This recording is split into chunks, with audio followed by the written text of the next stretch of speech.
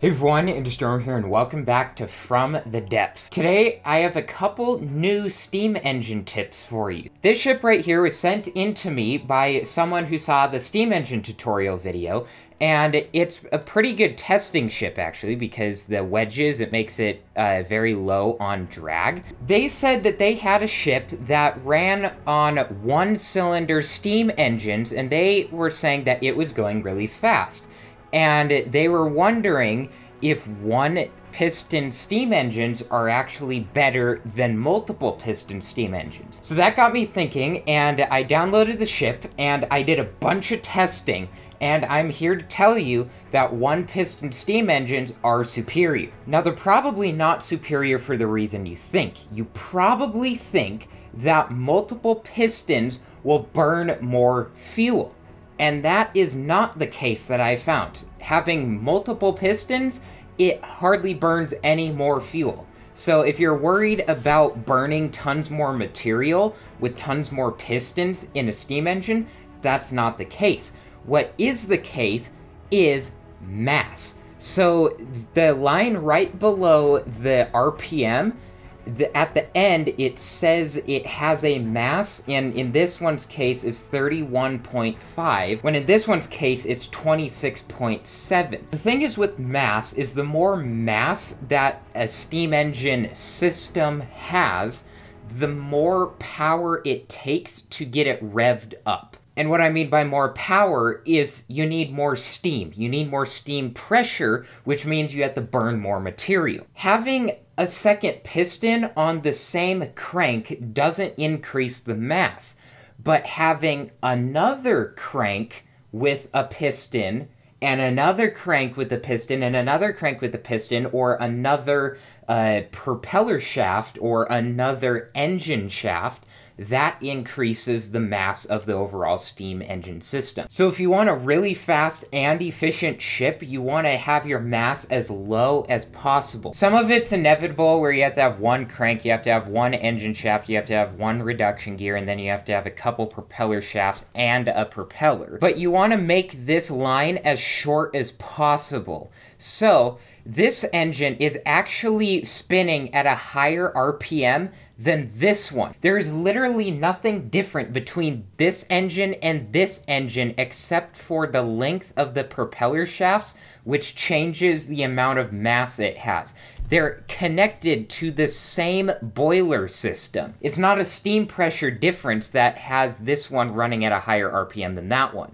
It's just the mass. I even tested it where if I chop off the propeller shaft around here to have the mass equal to this one, they spin at the exact same RPM. The less mass you have, the higher RPM your engine revs with the same steam pressure.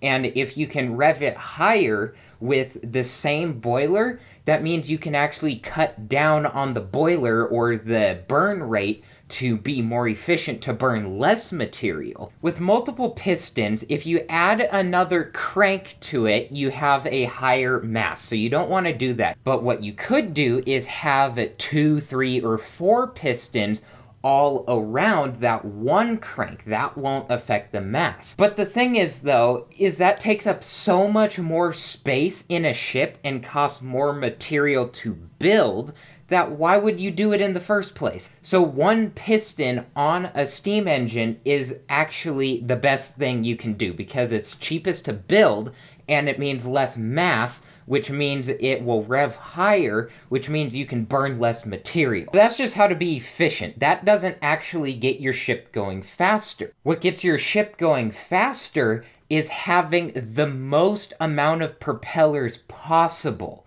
So you want to be able to have as many steam engines on your ship as possible with the biggest propeller possible. In the large steam engine's case, you could choose between a 3-meter propeller or a 5-meter propeller. And the 3-meter propeller with 2 reduction gears makes it so you only need to rev up to 70 RPM. A little bit higher for when it's actually running, it takes away some of that RPM. But a 5-meter propeller, it has to get up to 80. Now the thing is though, is the difference between a 3-meter propeller and a 5-meter propeller is so worth the 10 extra RPM. That's just a little side note, but you want to get as many one-cylinder steam engines on your ship as possible, and that will fit in your ship, and to get it to however fast you want it to go, and to however much material you want it to burn. These 4 5-meter propellers will get this ship going so much faster than if I chopped off 2 of them and had 2. But if you want to see how fast this thing goes, with 4 5-meter propellers and 1 piston steam engines, look at that, 47, 48 meters a second. That is freaking amazing, and you could probably even lower the drag even more on this ship and get it up to 50, 52 meters a second, something like that.